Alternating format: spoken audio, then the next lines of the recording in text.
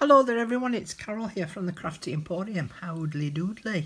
Welcome back, thank you very much for joining me again. At the moment we are running a challenge a week, and on my Facebook group each of the moderators are taking it in turns to do different little challenges using some of my digital kits and some of my videos.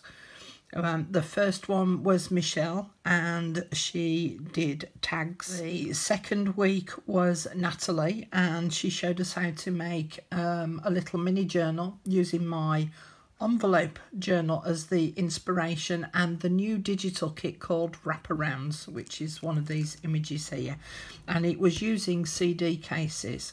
So I've popped by today to come and show you how we went about, or how Natalie went about putting together the CD cases to make them into a mini journal. And I've extended the video to be able to incorporate how I've made my own CD cases using a 6x6 paper pad. So I'll just give you a quick flick through. It's by no means finished, and the reason why I'm not showing it as a finished piece is that sometimes I think that it causes a stumbling block for people then to go on and use their own imagination. So all I've done here on the cover is I've taken a coffee dyed paper CD case, I've inked up the edges, done some faux stitching on it, and then I cut the back off, left part of the flaps on the back, on the sides and on the bottom to be able to attach it to the front cover. And then in the top here I've cut out one of the images from the digital kit, added a strap around from the front round to the back, and this is one of the die cut shapes which you'll see later on, but and the same with the strips as well. You'll see where I got that from, and I've just stuck it on the back so that now acts as a belly band. So it means you can write on the back of this, you can write on this, slip that in there, pop that in there, and it's a little bit of a secret journal place as well. I would go on to decorate this further and obviously add a closure, but it was just to show you the basics of how I made the CD cases using the patterned paper. So if I open it up, you can see that this was the paper pad that I used, which was this one. And then obviously on the inside here, these form pockets, and I glued the images from the digital kit behind the die cut shapes. Now, as I say, it's not decorated at all. It was just to show the basics of how to go about making this little mini journal. What you do with it after that is entirely up to you.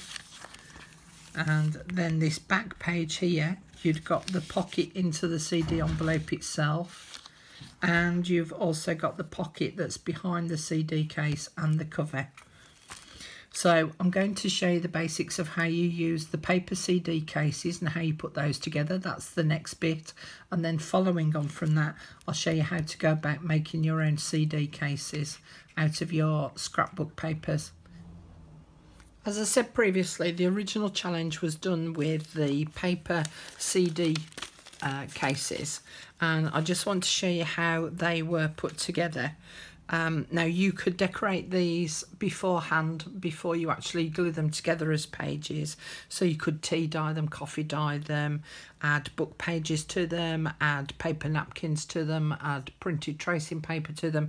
You can decorate them up as you wish, but I just want to show you how I would actually put all these together.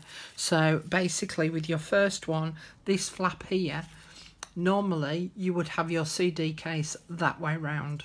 Okay, and put your CD in, but we're actually going to turn these on their side, and you're going to have the flap on the left hand side. The first one we're going to fold over and stick down in place.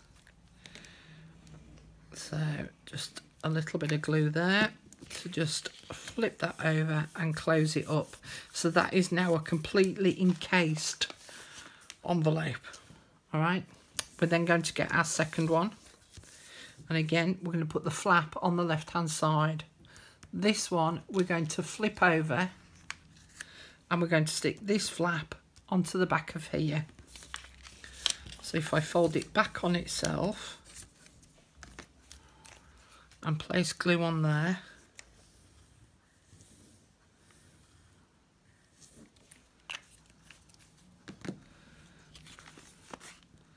And then I can flip it over and line it up so that it's all nice and square.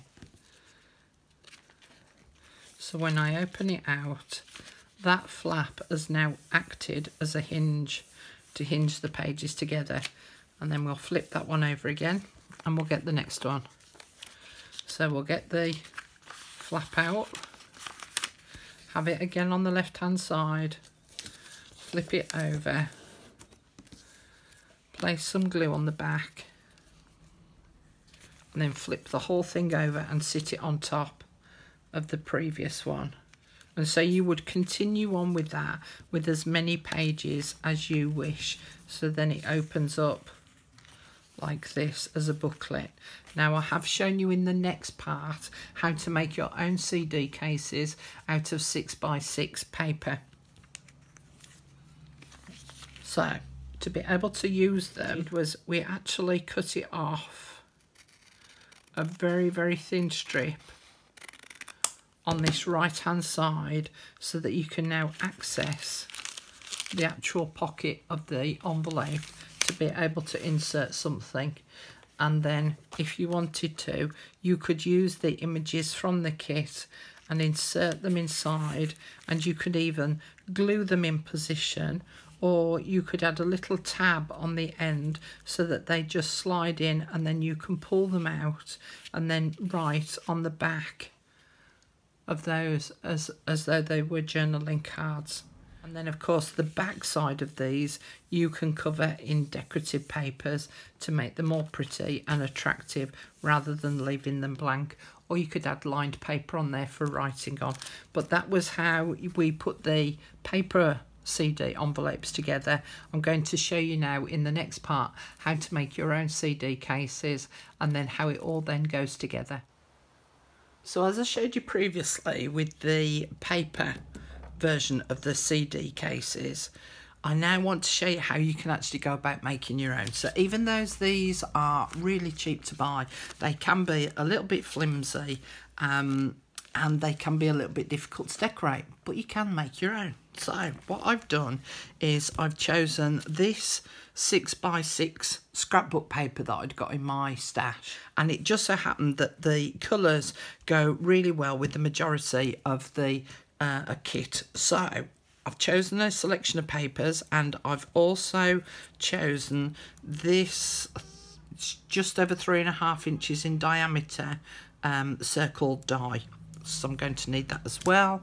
And I got some 12x12 papers arrived in the post, and this is the cellophane packaging that they were wrapped in. There are 6 images, although I'm not going to use, I'll show the one I've already cut out, I'm not going to use the purpley coloured one because the others are very similar. So there's 2, 4, 5, so there's 5 images that I'm going to use.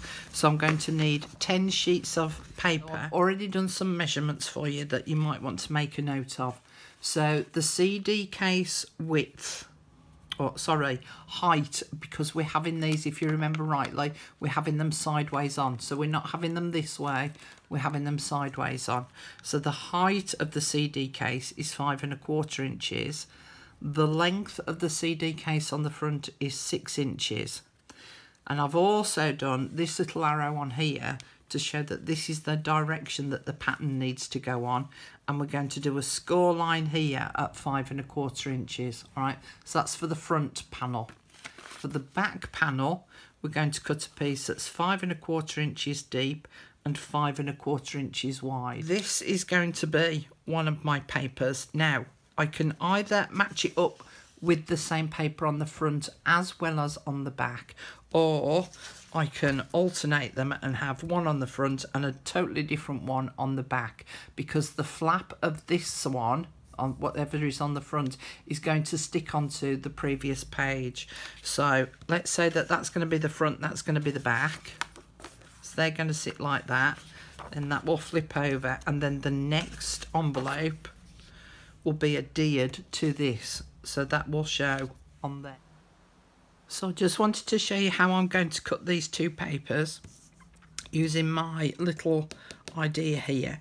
So I know that the height of this needs to be 5 1/4 inches, so I'm going to have to spin it and then cut it off at 5 1/4 inches so that the pattern is the right way round when I spin it back that way. All right, and that this piece, because it's going to be the front piece, is going to be 6 inches, so I can leave that one as it is.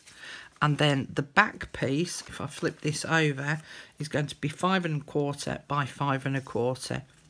So that's the way I want the pattern to be. I'm going to sit it on my 5 1/4.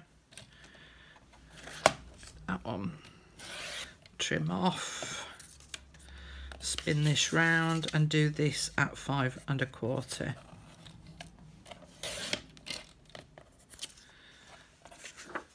Okay, so I've now got my two pieces. This is the front and this is the back, and I'm just going to paper clip those together for the time being. The next thing that I've prepped as well is the circles from the kit. Now these are much bigger than the actual apertures that are going to be in the CD cases. So in this one, where it's got the scalloped edge, I'm just cutting on the inside line, and I'm not being precious about it being a perfect cut, because most of this is going to be covered over, because I'm going to stick these inside the CD cases to show through the windows so that it looks pretty, and then I can add things on top, and then as you remove those things, then you're left with the pretty image behind. By the same token, you can cut them out really neatly if you so wish, and then you can have these as cards that will go inside the pockets that you can then pull out and you can write on the back of them. So it sort of works either way really. You can either glue them in, or you can have them so that they actually become journaling cards inside the actual envelopes. Although I've said that the measurement is 5 1/4 for the score line, remember that's 5 1/4 from this edge down, so I'm actually going to score it at 3/4 of an inch here on the left hand side. So please remember to score it on the left hand side and not on the right hand side. I've now got all of those all cut out and ready, and I've paired the front and the back together. Also saved all these big circles because I'm sure I can think of something to make with those. I could even use them as cards to put, journaling cards again, to put back inside of the envelope, put a little tab on the end, make little notebooks from them, even make its own little mini circle journal. What I'm going to do now is I'm going to sit these back to back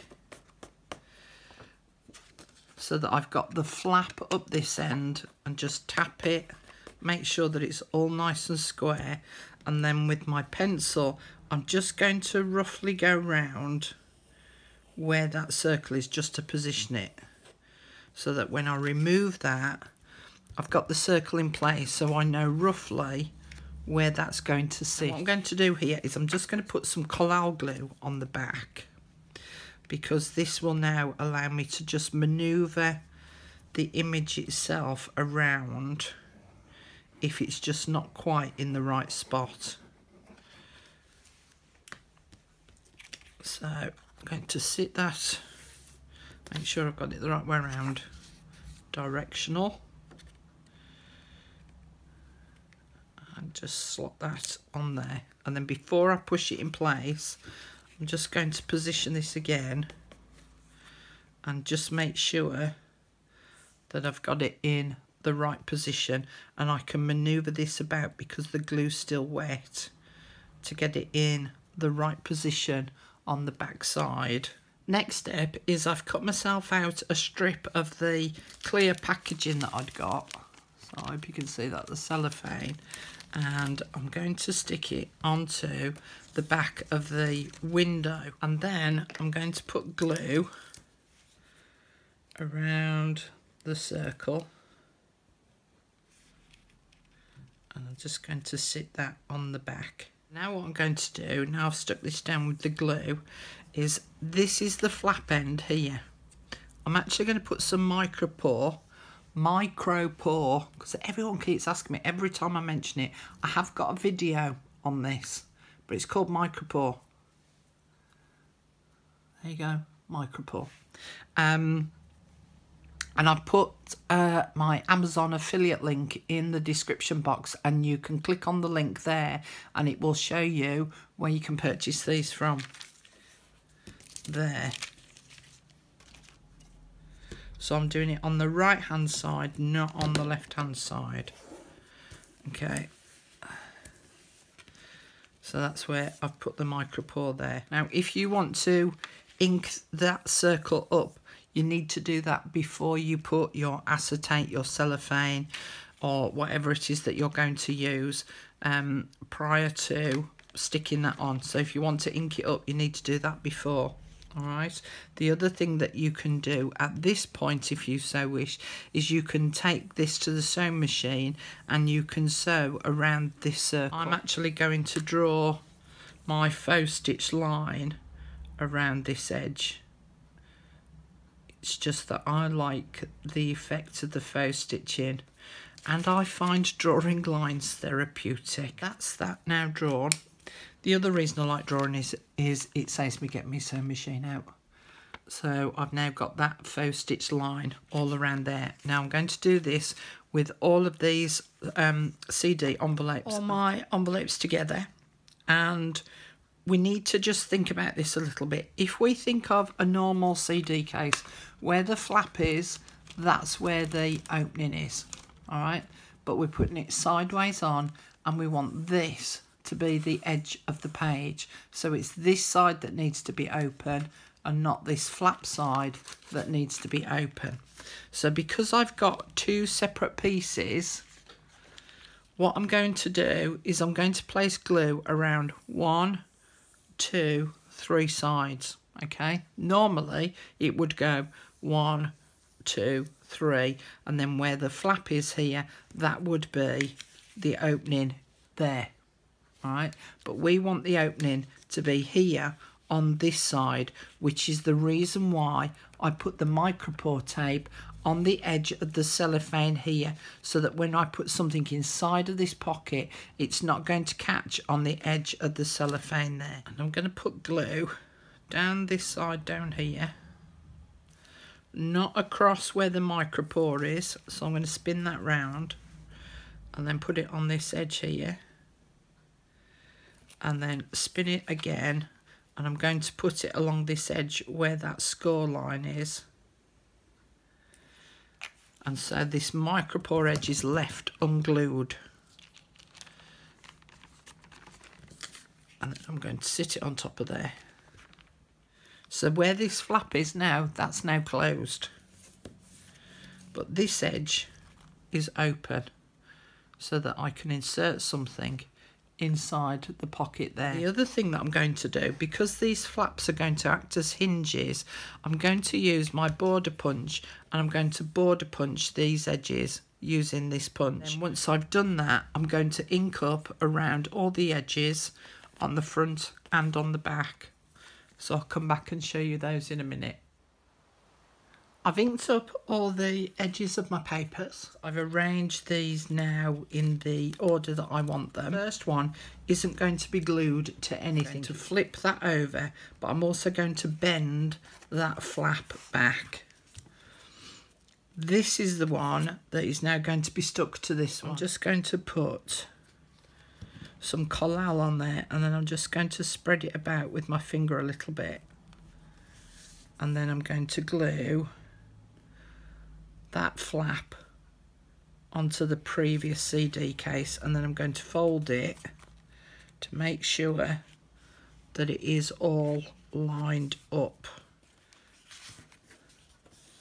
So that hinge from this side is now attached to this one. Again, just fold that back, flip it over, put a line of glue on, and then I'm going to just spread it about with my finger a little bit, and then I'm going to sit that on top of there. And that's now all my pages now all in place. For my cover, I'm going to use this 12 by 12 piece of olive cardstock, olive green cardstock that I've got. 12 by 12 sheet, 300 GSM, thereabouts. And what I'm going to do is I'm going to cut it to 5.5 inches, which will be the depth of the cover. And then the actual full length of this strip is going to be cut as excuse me, at 11.25 inches long. I'm going to now score it at 5 3/8. 5 and 1, 2, 3, 5 3/8. And 5 7/8.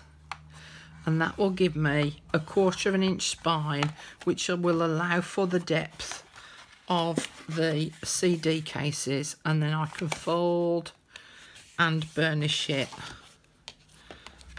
so that I end up with that 1/4 inch spine there. I'm now going to attach my pages to my actual cover. Now I'm going to glue part of the back side of this. I'm going to try and leave it as a pocket, so I'm going to glue down this top and bottom edge in a minute, but I'll talk to you about where we're going to glue down this edge in a second and you'll understand why. This little flap here, which was the one that I originally did with the punched edge, now becomes null and void on this first page. So what I'm actually going to do is I'm going to curl it around the actual pages to the back. Before I glue it into position though, I'm just going to taper the edges or the ends of that punched border edge, because otherwise it'll stick out beyond the actual page itself, and then I can put a little line of glue down here to just kind of hold it in place. Now I'm curling it round loosely, I'm not pulling it round tight at all, to allow for the pages to be able to move. And it now means that the edges of all of those pages has now got its own almost like little spine area there.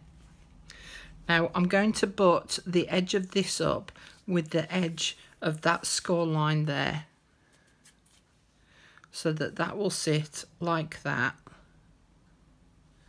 And then when I open the pages, they'll all lay flat. The reason why I'm showing you this is because of where we're going to place glue on the back of this last page. And I'll try and bring the camera in so that you can see. If I tilt it slightly, if I hold that down, can you see there's a slight gap here? All right, and that's because of the depth of these pages are lifting it up and off the actual back cover itself. So I can't put glue on the back edge of all of this. All right, so it's only to go to about here. I need to do a line of glue on the back here to allow for this part to be able to maneuver, so I can't do it right the way up to the edge. There will be glue from about this point here, so you can see there's a fair gap. And then I also want to do a line of glue across the bottom and the top, so that I then can form a pocket on the back. So I can now flip that over, and this edge is going to line up with the edge of that score mark. As this opens up,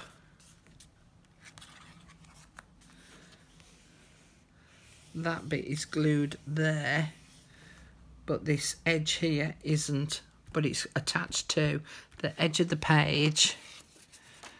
And then I've not only got the pocket with the CD case, but I've also got, I'm going to do it carefully, I've got a pocket down the back in between the CD case and the cover as well. And then I can decorate the front cover, the spine and the back cover as I wish. That's my little journal. Now, I've been asked this before when I did the envelope journal, can I add more CD covers than that? Yes, you can if you want. You might need to reconsider the depth of your spine to allow for the depth of the actual CD covers, when you come to fold it up to make it into a booklet. So yes, you can add more.